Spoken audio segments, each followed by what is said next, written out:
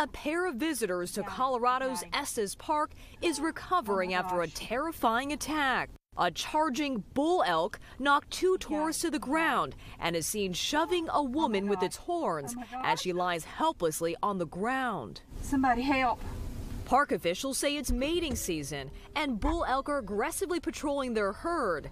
In this situation, about a dozen people were within 15 feet of the animal, a distance still considered to be dangerous. Luckily, a park employee drove through just in time, later posting a photo with the caption, "This is me calling my boss," and explaining that there are a couple new dents in the truck. This just one of several violent animal attacks in recent months.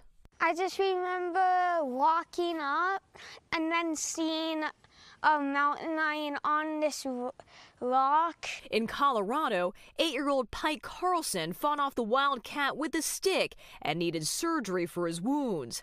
While at Yellowstone National Park, a family got caught in the middle of a bison stampede. And just weeks before that scary moment, a bull bison launched a 9-year-old into the air.